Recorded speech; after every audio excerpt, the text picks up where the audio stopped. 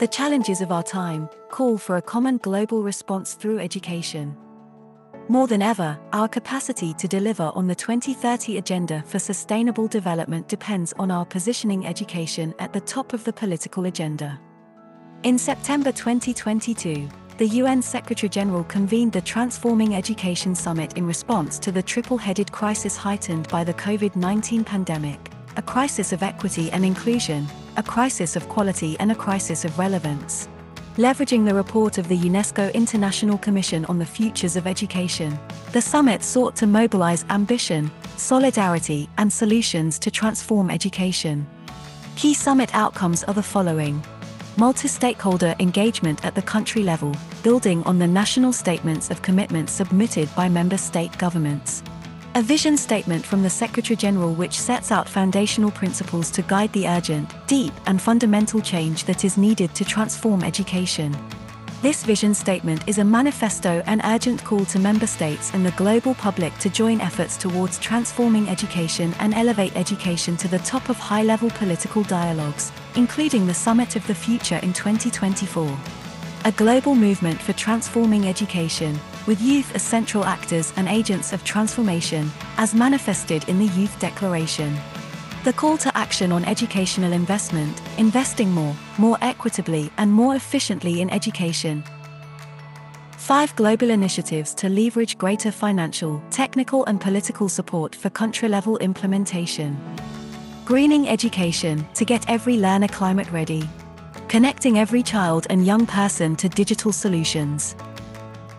Addressing the crisis in foundational learning among young learners.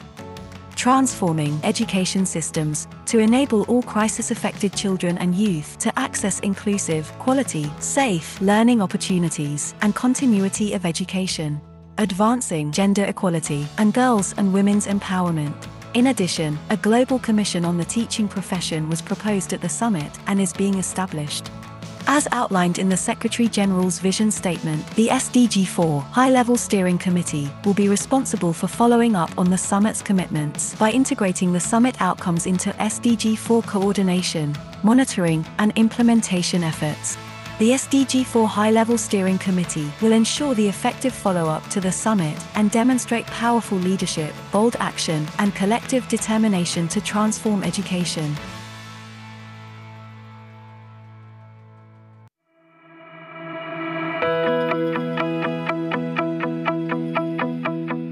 At the Transforming Education Summit in September 2022, the Youth Declaration was launched, presenting the collective vision, demands, and commitments from youth on transforming education across the globe. This declaration is not just words on paper, it is the future. We are innovative problem solvers whose thoughts and opinions have power and whose collective actions will change this world. The youth of the world have made it clear in the Youth Declaration and will continue this process today, which will inform a broader global youth initiative. To help shape the Global Youth Initiative, which will be led by the SDG 4 Youth Network, regional youth consultations have taken place across the world, highlighting local needs for support and action. Nosotros tenemos increíbles ideas y sabemos qué es lo que necesitamos de nuestra educación para estar preparados para los desafíos del futuro. A lot of people have been refugees or displaced in my country, and we hope that we can use this platform as well in order to provide sustainable solutions to those people. When you say investment, it doesn't always have to mean financial. The young people appreciate being visible and having their inputs being taken into high consideration. How can we manage budgets and put financing into more useful ways to help support education? How can we make partnerships between the private and public sector? And how can we really use our resources and activate as youth activists to make these initiatives happen and create the change? انتوا التغيير، وانتوا اللي بتصنعوا الفرق، وانتوا بتصنعوا المستقبل، وانتوا بإرادتكم وعزيمتكم وتكاتفكم وأحلامكم بتصنعوا اللي مستحيل إنه ينصنع. وبالأخير بدي أقول لكم إنه من المهم جدا Peace is one of the most important components of education. The Global Youth Initiative will be launched on the International Day of Education on January 24, 2023. Without engaging young people, there is no shared ownership. Without shared ownership, there is no commitment. Without commitment, there is no transformations.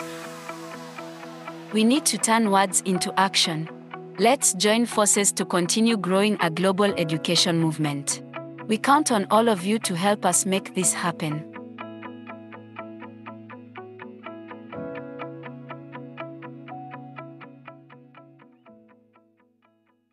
As our world faces crisis after crisis, education is suffering. For too long, the voices of those affected most have not been heard. That's all changing. As young people, we need to see this vision, believe in it, dream big, and actually work towards achieving this reality. Are we ready to put in the work that it needs to create this transformation? Over the last 3 months, almost 500,000 young people from over 170 countries and all regions participated in global, national, and grassroots level dialogues, both face-to-face and online, to develop a common vision towards transforming education. Called the Youth Declaration. It's based on the 2030 Agenda for Sustainable Development and emphasizes that education is a fundamental human right, a global public good, and a public responsibility. Through this declaration, young people everywhere are driving change, pioneering innovation, and mobilizing peers and decision makers to act. The advisory committee had an incredibly strong voice from the youth student movement. And we have seen more young voices come into those rooms. And so our commitment to you is to get many more into the rooms as we can. Transformer l'éducation, c'est un pacte nécessaire entre générations pour reconstituer des sociétés durables. School should be a safe space for everyone. We have to achieve gender equality. We cannot talk about education in the 21st century without climate education. I want to see all the children with and without disabilities learning together, playing together, and enjoying together. And we cannot talk about SDG 4 without inclusion. We cannot really achieve SDG 4 if we leave refugee and displaced youth behind.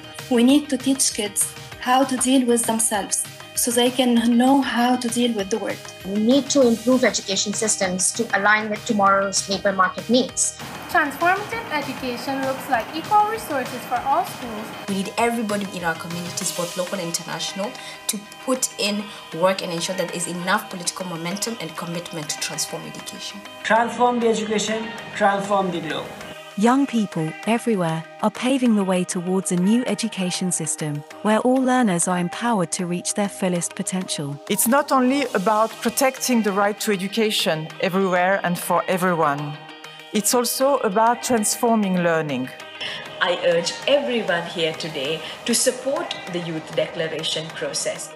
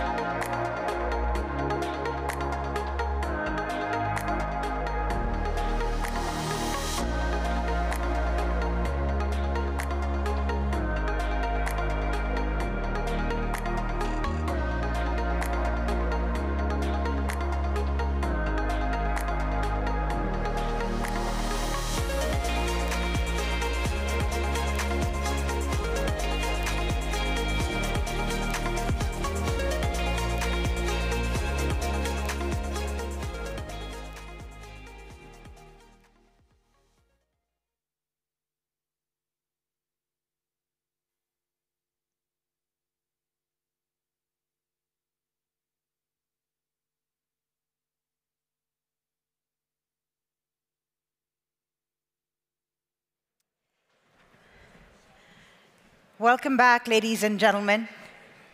Please be seated. Welcome back from the parallel sessions. I hope you found them as lively and informative as I did, and insightful. I think it was so great to hear about the experiences of the different stakeholders, the teachers, the donors, of course, but the people who are directly working with children, with girls, as we heard in the last session here in Plenary A. Just hearing about their experiences on a day-to-day basis, I think, brings it home and helps us understand the issue even better, because as we've heard from one of the panelists earlier, these girls are not just numbers, they're not just a number, but they are stories of people who are directly impacted by child marriage, which then affects their education, of course. Now, I'm very pleased to introduce the next and important and final session of the second day of the High-Level Financing Conference, which is building on the Transforming Education Summit. It's, of course, a critical topic of what happens next. We've talked about the issues, the solutions, what happens next. Now, I was lucky enough to host the Transforming Education Summit at the UN General Assembly last year, which was convened by the Secretary General, Antonio Guterres, in the wake of the largest disruption to education with the COVID-19 pandemic, of course. This Transforming Education Summit was an important conversation about how we reimagine education in the wake of the COVID-19 pandemic. But I think that as part of reimagining education, it's important to prioritize the education of children in the forgotten crises and emergencies, especially on my continent of Africa. All children, ladies and gentlemen, have the right to an education, and those in conflict zones and crises must not be left behind. So we can talk about reimagining education all we want, but if there was no education to start with, then what do you reimagine? So that's why the work of education in emergencies and protracted crises is so important and must be brought higher on the international agenda. So without further delay, please welcome to the stage the co-moderators for this session. Very pleased to have two young voices moderating this session. Linda Eunice from the Global Youth Initiative and an SDG4 Youth Network representative from Uganda, and Hussein Ahmed Mohammed, ECW Youth Constituency representative from Somalia. Linda and Hussein, please come to the stage. Linda and Hussein are going to take it from here, and they'll be leading this session. Please give them a round of applause.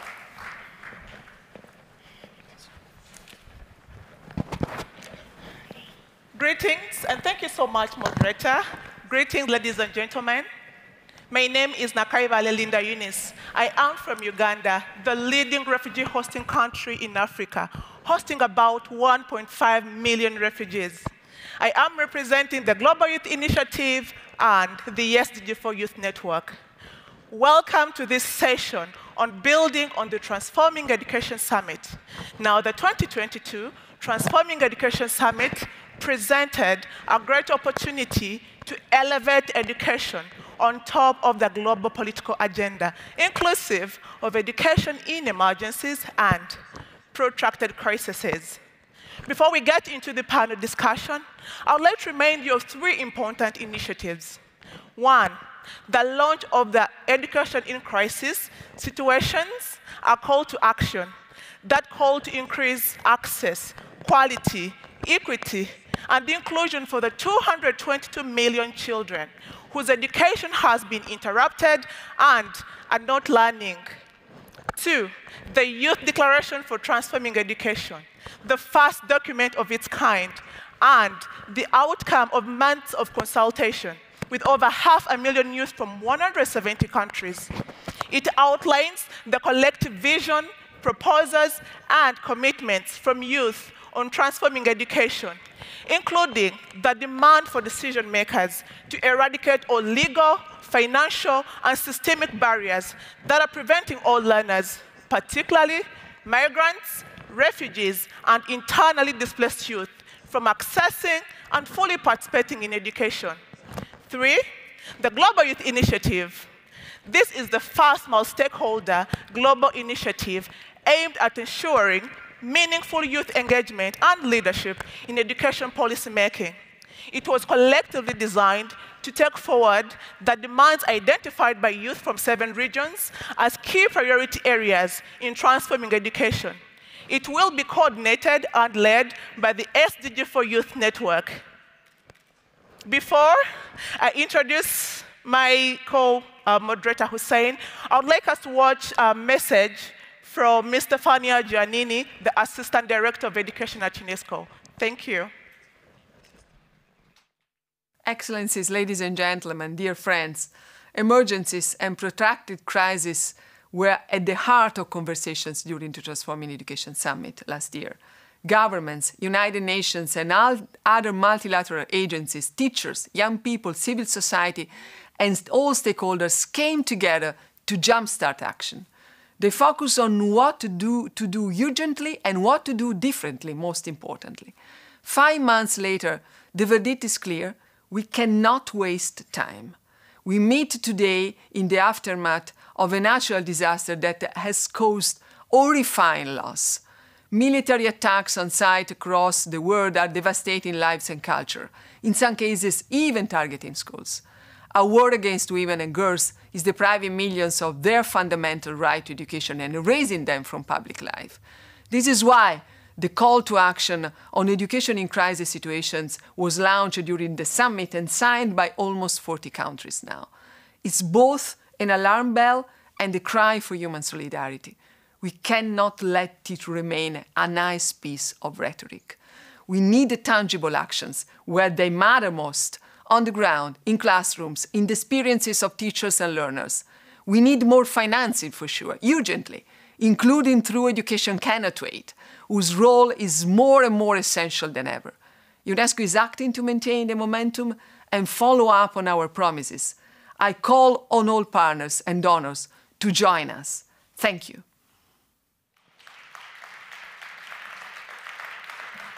Thank you, Ms. Giannini, Assistant Director General for Education, UNESCO, and my co-moderator, Linda. Hello, everyone. I am Hussein Mohammed from Somalia. I'm very pleased to be here and serve you as your co-moderator today. My country has experienced 3 decades of protracted situations of conflict, instability, and environmental risk. When I was 9 years old, my home was destroyed by severe flooding, causing me and my family to be displaced and my education disrupted. There was no provision for education in emergency during that time, and I witnessed many other displaced children without a safe place to learn, forced into jail labor. I will share more about my work and the situation facing learning and education in emergencies in Somalia. But first, let me introduce our panelists joining us in this important session. Joining us today, we have Minister Deng, Minister of General Education and Instruction, South Sudan.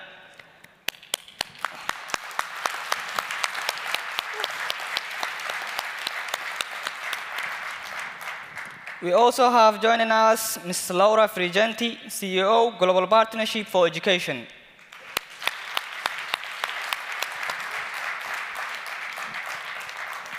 Mr. Michael Messenger, President, CEO, World Vision Canada, with Nhial Deng, Refugee Education Council member from South Sudan. We also have Mrs. Patricia Danzi, Director General, Swiss Agency for Development and Cooperation.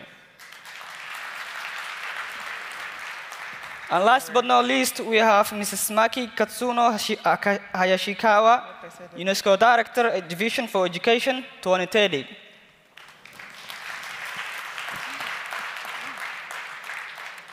It is important to note that all panelists have 4 minutes maximum to respond to their questions. It is essential that all panelists keep to this timing for the smooth running of the session and the high-level financing conference as a whole. We thank you in advance for your cooperation on this point. I would like to ask first question to Minister Deng. In relation to ECW support South Sudan, what action is the South Sudanese government taking to further improve the quality of education, especially for girls and children with disabilities? Thank you very much. Distinguished guests, ladies and gentlemen, good afternoon.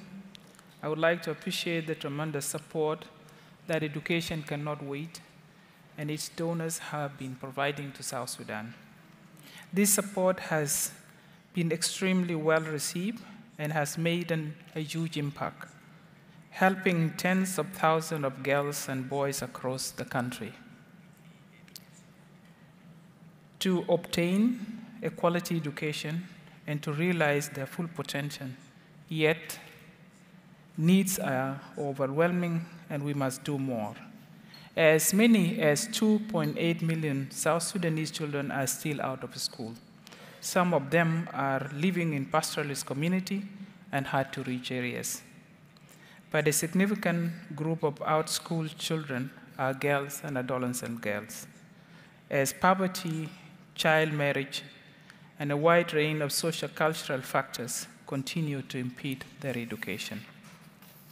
We are facing also an acute shortage of qualified teachers, especially female teachers. Currently, we only have 13% of our primary school teachers and 10% of our secondary school teachers female. So there is an urgent need to increase the number of women in the teaching profession. We have made some progress, good progress in recent years, but most of the schools still lack basic facilities and equipment. Approximately 1/3 of our classrooms are open air or under trees.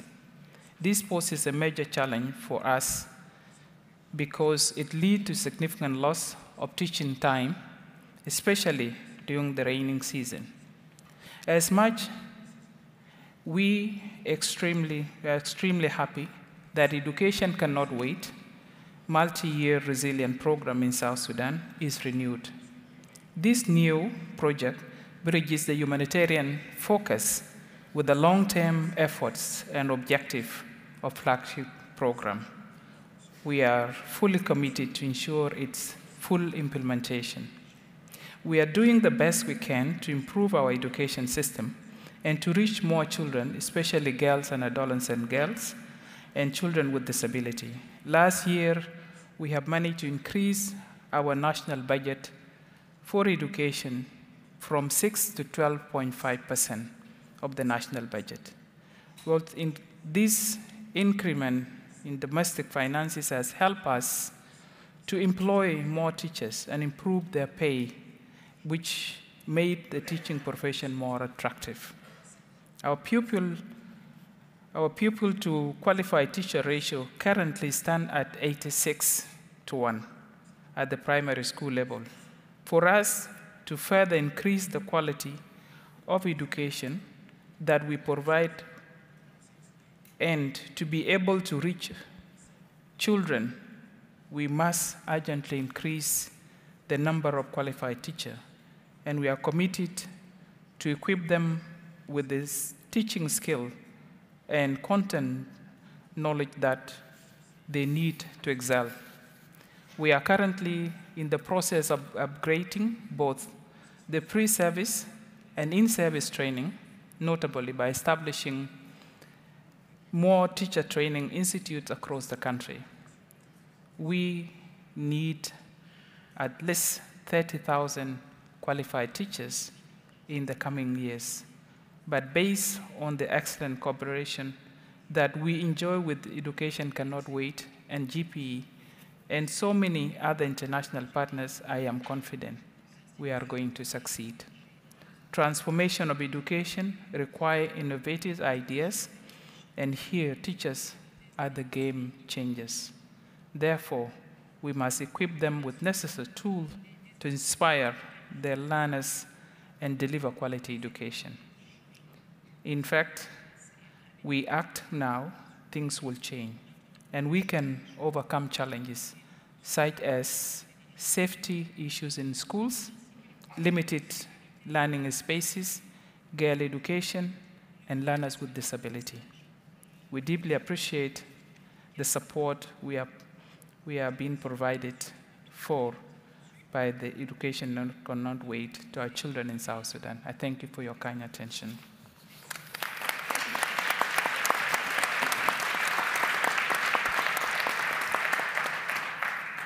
Thank you, Minister Deng, for your insightful comments. it really is critical that governments and other stakeholders recognize and prioritize the specific needs of the most marginalized children during emergencies. And now to Ms. Frigenti.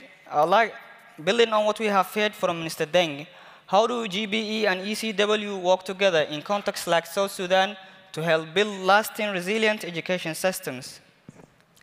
Thank you, Hussein, for this question that is actually very timely, I think, because as you have heard from Minister Deng, as she was describing the situation in South Sudan is really facing a double challenge.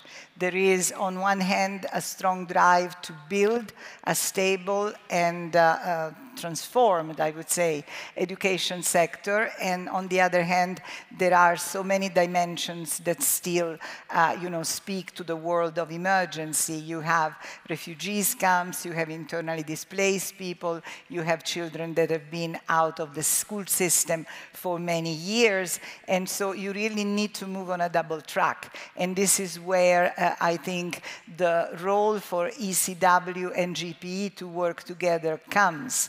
ECW does all the excellent work that relates to this, bringing these children back into the system somehow by providing immediate education services and support to conditions that are particularly difficult. The refugees, the internally displaced people, children in conditions of stress, and so on and so forth. And GPE, at the same time, works in parallel with government structure to think about building the system and putting it in place. And it's very important that the two things go on a parallel track, because we cannot wait for the emergency phase to be completed and to be finished before we start thinking about what is the education system of the future that the country wants to build to create the society that, that respond to their vision. So in the specific case of South Sudan, but the situation that Minister Deng described, unfortunately, applies to many countries in Africa and in other continents. So it's really, a dramatic situation that the education sector is facing at the moment. In the case of South Sudan, GPE has given a grant of 41 million that obviously is helping South Sudan reduce the number of out-of-school children by 15%. But at the same time, they have requested 10 million in accelerating funding to mitigate the impact of floods in the education system. And on this particular amount of resources, we are working very closely with ECW to make sure that this is coordinated and actually combined and tops up the resources that they are already, bringing to the table. This just to give you an example, but another one is the very recent earthquake in Syria, where we were both working, but really in the aftermath of the earthquake, we really decided to join effort and to coordinate to provide, badly needed support to a very large number of children that were already living in situation of great duress.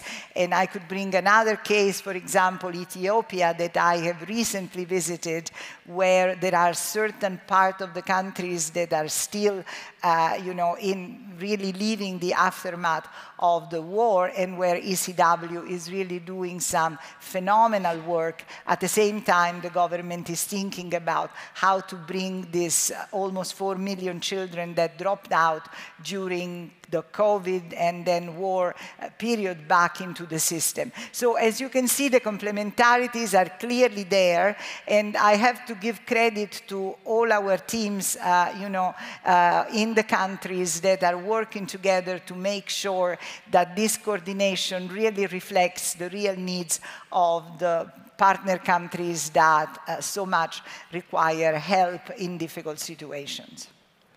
Thank you, Ms. Frigenti.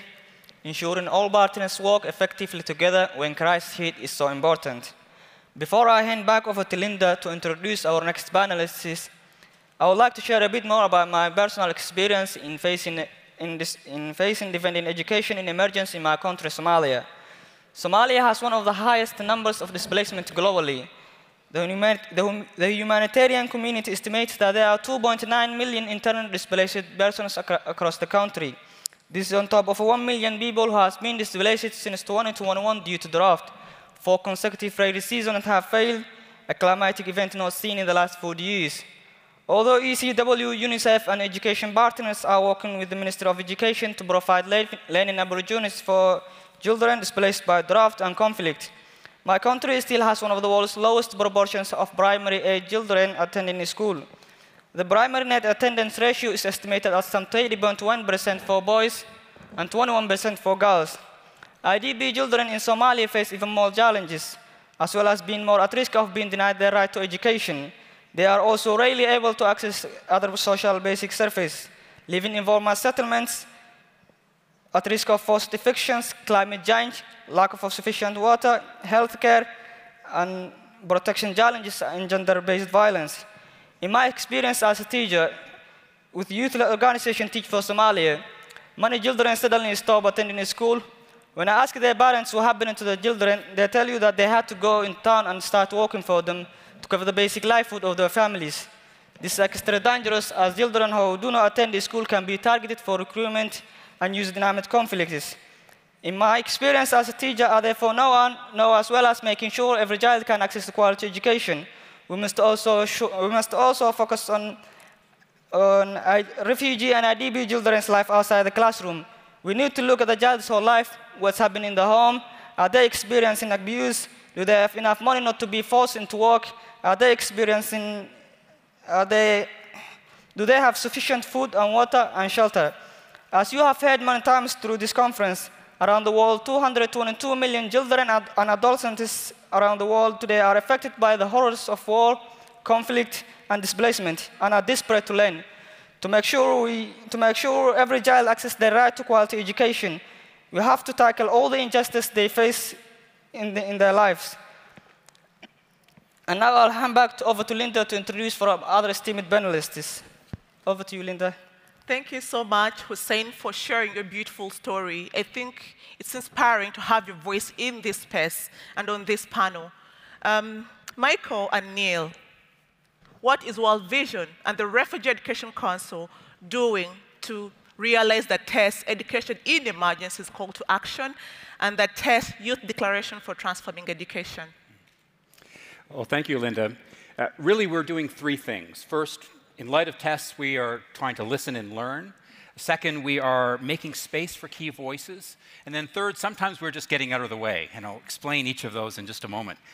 But in light of the TESS calls to action, particularly the Youth Declaration with a rich list of areas to consider, the manifesto from the Refugee Education Council, for example, the call for holistic approaches to education, gender transformative education approaches, and so on. At World Vision, what we've done is we start by looking at our current programming and asking, is it matching those requirements? Is it matching those aspirations? And the good news for us is that many of them are. I had a chance not long after the Transforming Education Summit to visit some of our programming in West Africa, in the country of Mali in particular. There we have a program with Plan International and Save the Children, funded by the Government of Canada, called Imagine. And the focus is, it's an education program in a fragile context, a conflict-affected area, focusing on the agency of girls to access education and address barriers that are keeping them out of school. Includes inclusive education, accelerated classes, catch-up opportunities as well. But most importantly, we had a chance to sit down with a number of these learners under a tree and hear directly from them, girls and boys who had been part of the program, and had a chance to ask them some of the same issues that came up during TESS. And we were encouraged by what we saw and what we heard. Of course, we still have gaps in our programming as well, because we need to look at where we're going in the future. We have more work to do, particularly in areas like inclusion around disability in some of our programs. But we continue to be engaged in cross-sector partnerships to enhance our work. So that's what we do when we listen and learn. The second is giving space to key voices. World Vision Canada is really privileged that we are able to host the Refugee Education Council. to make space for those who are affected to be at the table, giving input into key decisions, providing a platform, and it has been a rich experience for all of us. And so with that platform, sometimes it's up to us to get out of the way, and I think I'll do that right now and introduce Nhial Deng, who is part of our Refugee Education Council, and you can take the remainder of our time. Thank you so much, Michael. Hi, everyone. Good to be here, and thank you, Michael, for passing on the megaphone to me. My name is Nhial Deng. I grew up in Kakuma refugee camp in Kenya, and now attend college in Canada.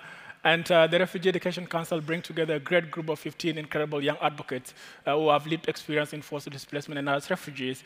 And they come from Afghanistan, they come from South Sudan, they come from Kenya, they come from Uganda. They're based all across the world. And the Council advised Canada on the Together for Learning campaign, which is a 3-year campaign to advance refugee education.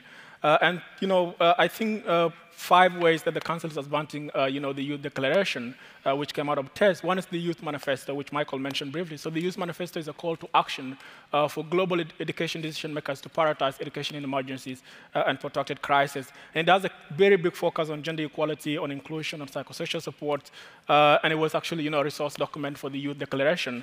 The other way as well is that the Refugee Education Council is working to rallying other global decision makers. So last year, Canada hosted the Together for Learning Summit, where the Council played a key role in organizing the event, and we were able to engage with decision makers from across the world on issues that affect young displaced people, especially the right to access education. And then the Council also brings together other refugee voices that are not part of the Council. As I said, the Council has 15 members, but we have events where we bring together refugee advocates from across the world who are not part of the Council to listen to them, because refugee is not a homogeneous group, so they all have different experiences, and we try to bring on board as many voices as we can.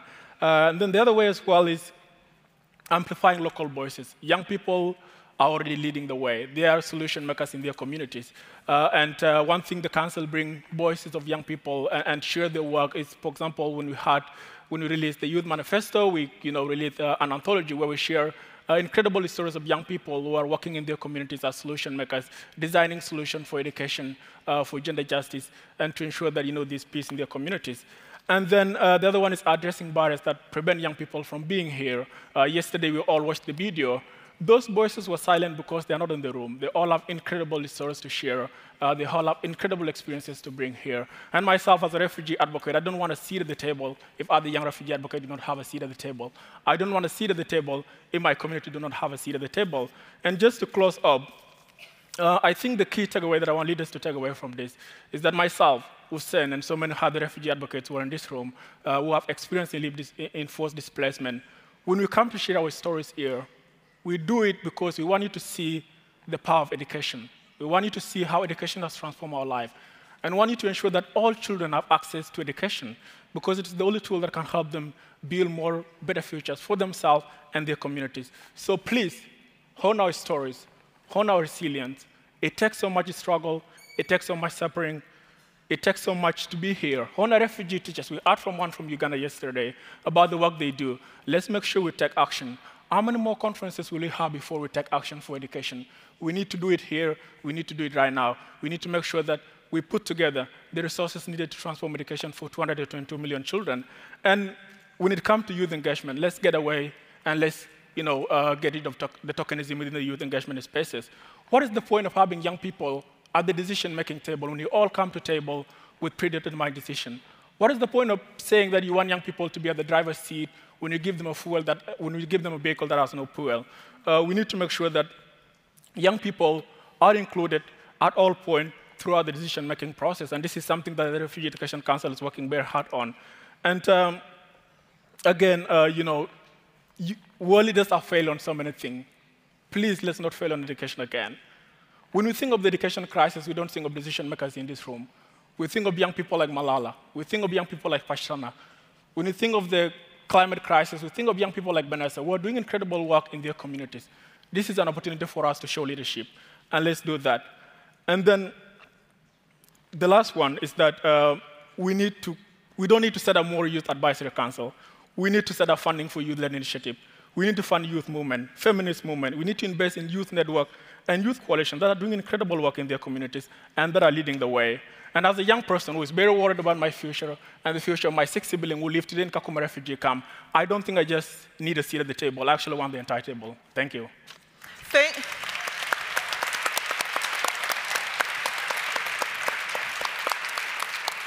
Thank you so much, Nhial. He said, I don't want to sit on the table if other refugees are not at that table. Thank you so much for being the voice.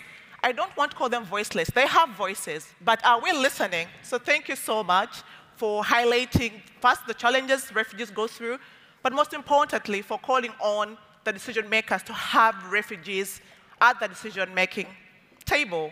Thank you so much.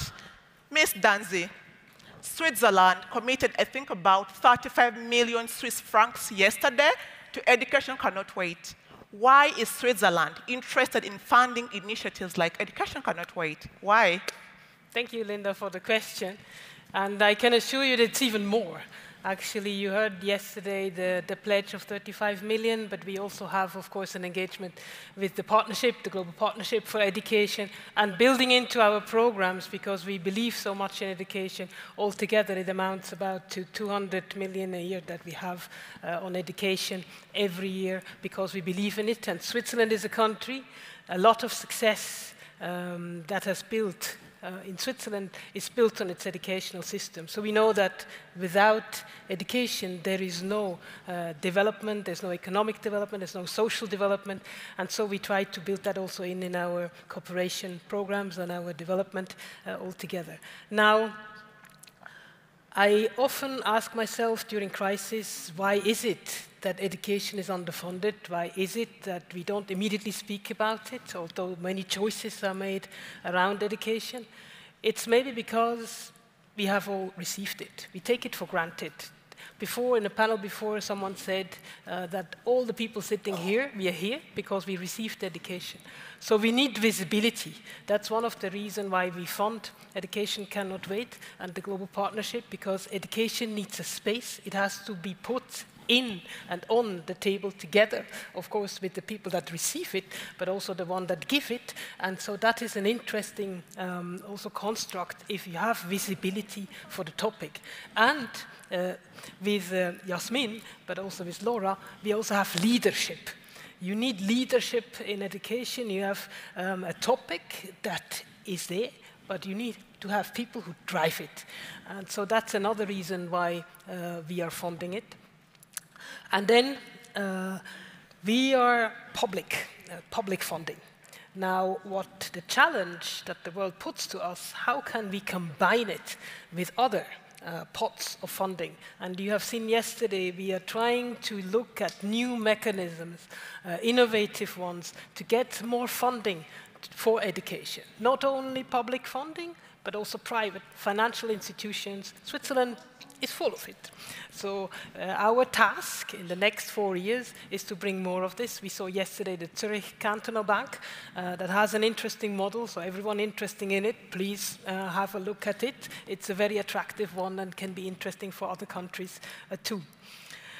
And lastly, Geneva is a great platform to put education, especially education in emergency, together, the different actors. What we also like and why we also fund Education Cannot Wait is because we have here actors that can bring this nexus, the emergency, but also then the long-term development part and the peace part together.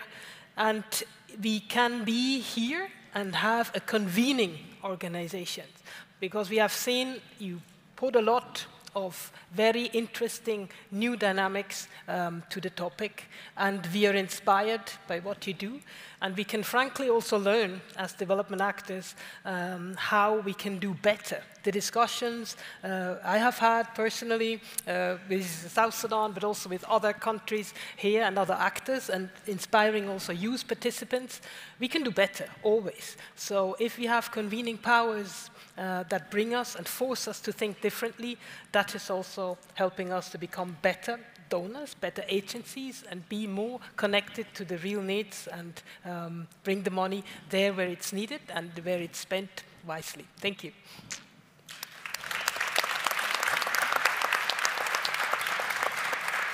Thank you so much, Ms. Danzi. We indeed need money to truly transform education in emergencies. I will share briefly about some of the work I'm doing in Uganda to ensure that the 222 million children we are passionately talking about access quality education. Well, I work with adolescent girls in Acuil refugee settlement, most of them being girls with disabilities, because I recognize that aspects of gender and disability compound to force girls in emergencies into further marginalization, affecting their access to education, but most importantly, retention in school. So what am I doing? The issue of period poverty is one of the reasons girls in emergencies are not studying. Unfortunately, most of us are not talking about it. But just imagine, you are from South Sudan, for example, and you come to a camp in Uganda. All you have on yourself is a piece of cloth, and then you start your periods. What do you use? Just imagine that, you know? And then you are expected to go to school and learn. How do you do that? So what I'm doing is training girls in emergencies to make their own reusable sanitary pads. That way, they're able to access school, but most importantly, stay in school. We oftentimes emphasize, this number of girls have enrolled in school. But how many of those are actually safe in school and learning? If we do not address issues of period poverty, we are going to lose many girls. Many girls are going to drop out of school. So that's one of the things I'm doing. Number two, to realize that TESS, Youth Declaration for Transforming Education, I raised funds. I did write a proposal to Urgent Action Fund to raise money to provide sexuality education to girls in and beyond school, as well as girls in emergencies. Because I strongly believe that with comprehensive sexuality education, we'll be able to address issues of child marriage and teenage pregnancies, which factors are impeding girls from fully participating in, fully accessing education, but also growing to their full potential. And I believe that with our interventions through the sessions I'm having with girls in Acuil refugee settlement, many of these girls are able to make healthy life choices, but most importantly, to stay in school and learn. Again, if education is not intersectional, it's not education. Over to you, Hussein, for the Q&A session.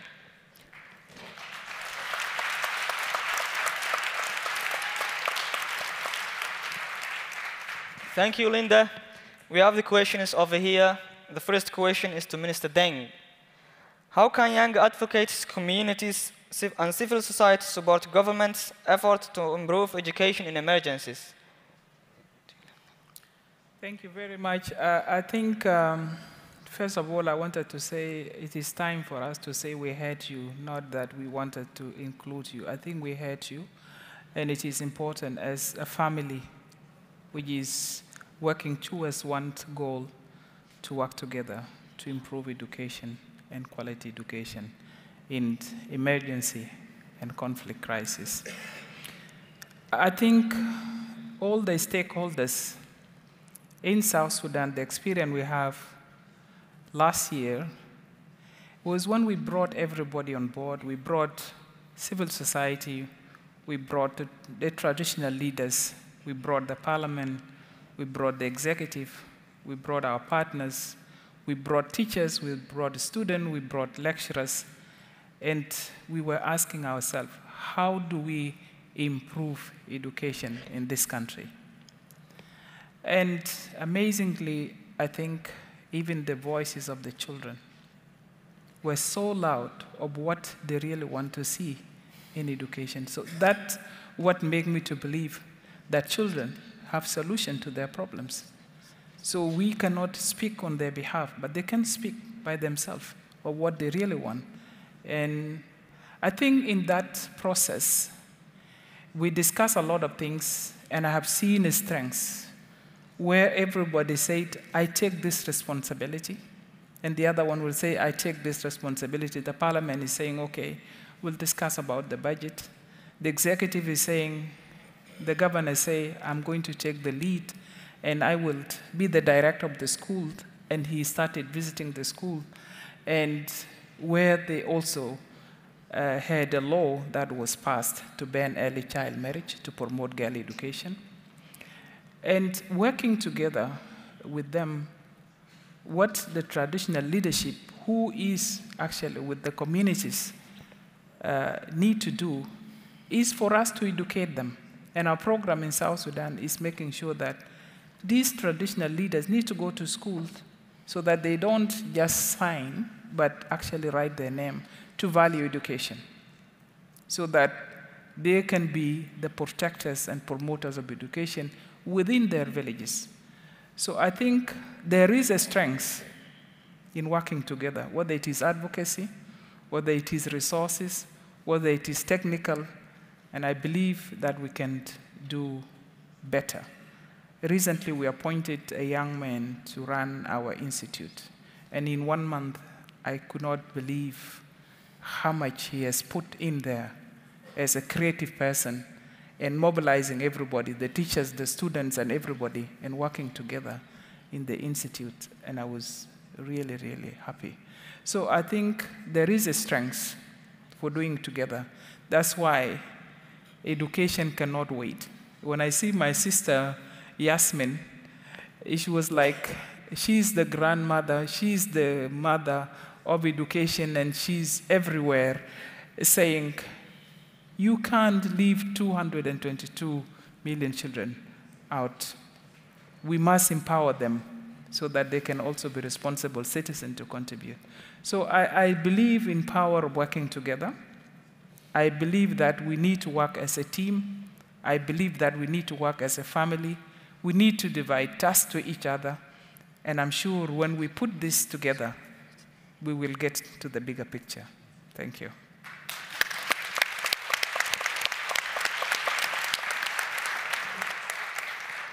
Thank you to Minister Deng. And now my other question is to Nhial. Nhial, why is it so important that young people who have experienced displacement themselves are part of the decision-making on education in emergencies? Yeah, I think, I'll just answer in one sentence. I think refugees are teachers, they're doctors, they're professionals when they flee their countries. So they're people who are actually working on the very same issue that you're trying to find a solution to.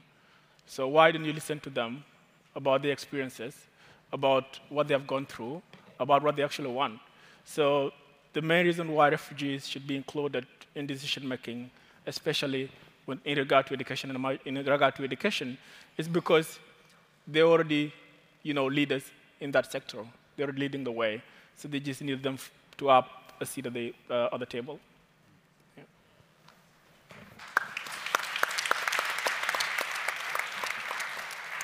Thank you, Nhial, so much. And now over to you, Linda. Thank you so much, Nhial. Again, we cannot have conversations about refugees without having refugees in the room and at the decision-making table. That's something we need to take home, all of us.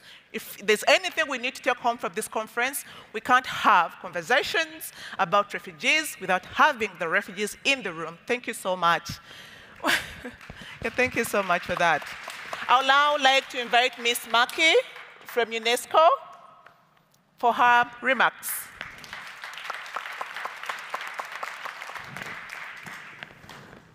Excellencies, ladies and gentlemen. But before anything, I wish to first thank Linda and Hussein, who did an excellent job in moderating this extremely important session. Well done. I'm also very grateful for all the commitments and ambitions that were shared by our panelists, highlighting and touching upon the 4 pillars of the call to action on education in situations of emergencies and protracted crises from the perspectives of a government, a donor, partnerships, and the civil society, and of course, youth. This session was of particular importance for the education emergencies community at the aim to pave the way forward, the commitments that were made at the highest level, highest political level in New York last year in September. Let's not forget that the summit was a mobilization at an unprecedented scale, bringing together countries, UN and multilateral agencies, teachers, youth, civil society, private sector, and a variety of other stakeholders to elevate action. It set in motion critical thinking through 2 lenses: what to do urgently in terms of the post-pandemic recovery, and what to do differently, paving the way for transformation. I've been saying this many times already, but can never be enough to remind ourselves that the world after the summit, we cannot no longer be doing business as usual. This is simply not an option for us today. To further put our panelists' contribution into context, allow me to recall the test follow-up strategy that sets out efforts under 5 pillars. First, the most important task now is to support countries to achieve the commitments set out in their national statements, which presented us with incredibly rich basis for action. This is how and where the ultimate success of the summit will be measured. The second pillar of the follow-up is to ensure that the transformation of education will be a key component of the process leading to the SDG Summit this year and the Summit of the Future next year. The third pillar is about advocating, operationalizing, and scaling up the 5 global initiatives launched during the tests. The fourth pillar is improving financing for education, and that's why we're here, both in domestic budget and, of course, international aid. We must bring education and finance ministers to the same table. Mobilization goes beyond cross-sectoral partnerships and enhanced collaboration, including ECW and GPE. And finally, the fifth pillar is sustaining the global movement. We need to sustain the energy and momentum we've ignited by continuing engaging all our partners, especially the youth. And this brings me to recall that we also have the Global Youth Initiative, launched on the International Day of Education on 24th January. The SDG4 Youth Network will ensure that young people participate and lead actively in education dialogues and policy making. I call on the international community to support this pioneering initiative by, for, and of the youth. The global movement is also about teachers. We must strengthen existing mechanisms, systems, and tools supporting and empowering and protecting teachers, especially in emergency and protracted crisis situations. I must reiterate that the success of the summit follow-up will depend on our ability to reach out beyond the education sector. Our panelists have also pointed out, education transformation simply cannot happen without transformation in and together with other sectors. It's also critical that we take a whole of government and whole of society approach to transforming education. Now, these 2 days, I personally have been very inspired, and my hopes have been raised, listening to powerful messages and pledges being made, that we can indeed take forward the commitments made at the summit, even or especially in situation of crisis. Where there's a will, there's a way. We need to stay mobilized, as education in situation of crisis is an issue that can no longer be seen as something temporary or outside the traditional educational sector work. It must be integral to our overall efforts and responsibilities in education, in planning, implementation, monitoring and evaluation, and of course in funding for education. As part of this mobilization, UNESCO will continue to support the 222 Million Dreams campaign beyond this high-level forum. Let us work together to keep the fire for transforming actions burning. We cannot lose a minute or penny to reinvent the wheel. We must act now. Thank you very much, and now let me hand over back to Linda and Hussein. Thank you very much. Thank you so much. Thank you so much, Ms. Maki. I'll let hand over to Hussein for his remarks, and then I'll give mine, and we'll conclude. Thank you for Mrs. Maki for those inspiring words. You and all the speakers on this panel have made a powerful call to action and the importance of prioritizing and financing education in emergencies. We as youth organizations, as young people at the grassroots and on front lines at this crisis couldn't agree more. Every day we witness the first hand of the devastating impact of the world's most vulnerable children. If the wars made at this panel are not delivered, the time for wars is over. We need money, we need action. We cannot fail 222 million children caught up in crisis they had no part in creating. We cannot leave a generation behind. Thank you. Over to you, Linda. Thank you so much, Hussein. We cannot leave the 220 million children behind. I would like to add a few points on what my colleague Hussein just mentioned. And my call to action is one, support the Global Youth Initiative and implement the Youth Declaration for Transforming Education. That's the only way we are going to guarantee meaningful youth engagement in education policy making. Number two, in order to leave no child in emergencies behind, inclusive of children with disabilities, you need to send the Transforming Education for Disability Inclusion call to action. That way, we'll support the 240 million children, inclusive of children with disabilities, to access quality inclusive education, because education is a human right. And number 3, we need funding for education. This is a financing conference. Now that means when you give your money to Education Cannot Wait, Education Cannot Wait will be able to collaborate with youth-led initiatives. Nhial here was talking about funding for youth-led initiatives. It's true, it's us who are directly working with communities. We're the ones working with the 220 million children, adolescents, and youth you are talking about. So with funding from ECW, we will be able to lead the initiatives at the grassroots. Money must trickle down to grassroots. Thank you so much.